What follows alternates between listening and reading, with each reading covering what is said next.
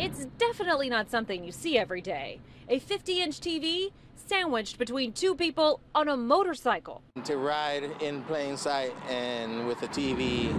People in the Alvin area captured these images. Just an hour before this, a burglary happened at a home on County Road 101 and 90 in Manville. It was just before 3 on Monday. Home surveillance video shows their motorcycle pull up to the home. The thieves head to the back patio, look around, then they rip a TV out of a cabinet that had been drilled into it. You then see them get back on the bike with the TV in tow, where they were sighted all over Brazoria County. It's unfortunate and absolutely brazen. It's something that you should know better, and you should have some shame, quite frankly. You know, that's no shame whatsoever. Brazoria County deputies say they followed the thieves but lost them.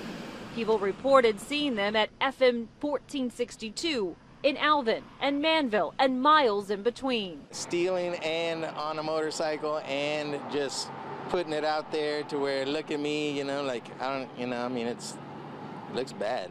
Investigators hope these images help track down who did this and bring justice to the family. Those people just need to be put away, you know, just taken to jail, because you can't steal from everyone and just do whatever you want. Marla Carter, 13 Eyewitness News.